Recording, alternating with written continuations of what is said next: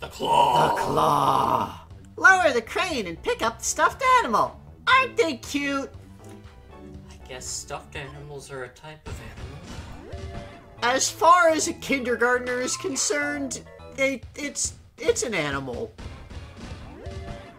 And I mean, I like plushies.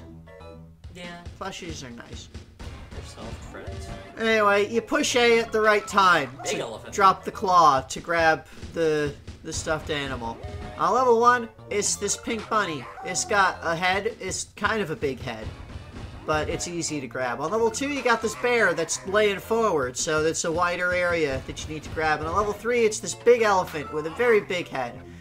So, you know, each difficulty level, it's a larger object you need to grab, so the available space that you can properly grab it from is tighter.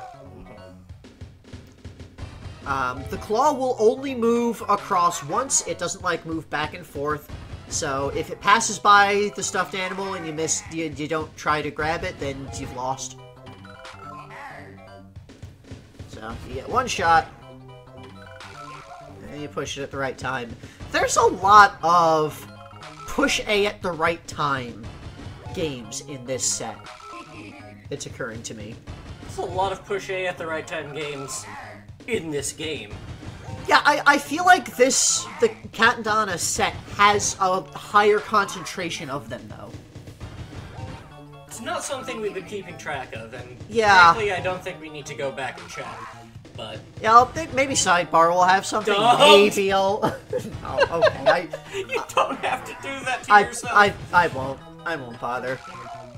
It's going to show up in one of these as a stat of the day. Probably. No, don't want to. Probably. I just don't want to.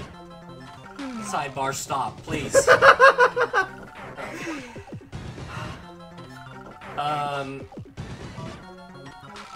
Yeah. Sorry, I'm just considering and noticing that claw machine has one stuffed animal and it looks like a bunch of just loose stuffing. Yes. Spunky Monkey. Hmm. Use the trees to jump higher. Grab bananas, little monkey. Press A to jump. This is... It's not technically a mache game, but you can treat it as a mache game. You push A at any time while the monkey is holding on to one of the trees, and it'll jump across to the other tree, and you just, you push it until it climbs up to grab the banana. If you are... The longer that it spends, any time that it spends holding the tree and that you don't jump, it will slide down. So, you know, any time that you spend not jumping means you need to do more jumps. The difficulty level is how far apart the trees are. So on level 1, they're pretty close together. On level 2, they're further. On level 3, it's like the whole screen width. On, like, all of the difficulty levels, you can, with proper mashing, get it in 2 jumps. Maybe 3 if you're slightly off on the timing to start. But Okay. it's a mache game, and this is one that I got very far with. Like the Metroid one, this is an extremely easy mache game that I can just clear at top speed. We've also seen that you're very good at mache games just from your experience with Mario Party. And this is this a chimp? No, it's a monkey. It has a long tail. Okay, so this is actually a monkey for once. They Yes, did get it correct. they correctly identified a monkey as a monkey. That means kindergartners are superior than Nintendo game developers. And rare.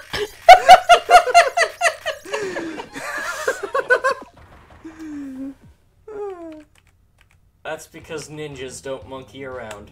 And then I gave up when I hit 100. Crackdown! Crackdown! Your egg is fragile! Jump over the trembling ground to keep your egg from breaking. Yet another press A at the right time game. The giant in the background will swing its hammer and hit the ground. And if you are on the ground when the ground shakes, then it will knock your egg off and crack it. And that's bad. So you need to jump to avoid the earthquake. On level 1, he just does a slow swing that comes down and hits the ground. On level 2, he will do a faster swing.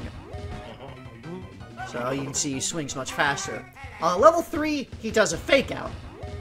Where, like, he'll do a thing, and then he'll come back, and then he'll come down and swing and hit. That's the game.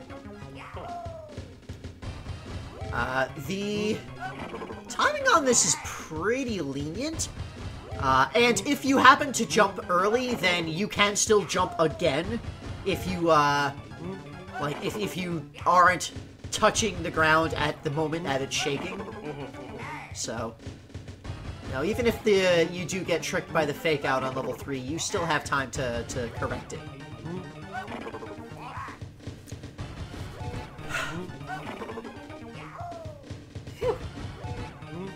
Yeah. Not a whole lot else to really say. Yeah. This is the start of Wario's Crime Empire and Diamond Save. Right, yeah, I was saying, I am really, really looking forward to future WarioWare games. Just, I want to see more about these characters that we don't know yet. Like, most of them are very interesting characters that I just want to know more about. What is their deal? Do you want to know even more? Well, I think further, we're going to find that as they experiment, as the designers experiment with the games, we start getting more than just press A at the right time games. Oh yeah, this is, you know, this was their first full game version of this mechanic, this idea. Being weird, yeah. The monsters had it with humans! Help them scare everyone off the screen! Well, okay. I mean, I can understand. I've often had it with humans. Yeah. So you move the monster around with the D-pad. As you get close to any of the humans, they will run directly away from you. So you need to, you know, chase them off the screen. The closer that you get to them, the faster that they will move. And so you need to just... It's a little awkward. Sometimes it's a little tricky to make sure that you get all of them, because they are... Until you start scaring them, they will run, like, wildly, randomly around like that. It is like herding sheep, but anti-herding sheep. Difficulty level is the number of humans to scare off. So you get more people, and they're more spread out on higher difficulties. You know, level 1, they're all, like, on one side, and it's pretty clumped up, but by level 3, they're, like, widely scattered around, so you kind of need to sweep around.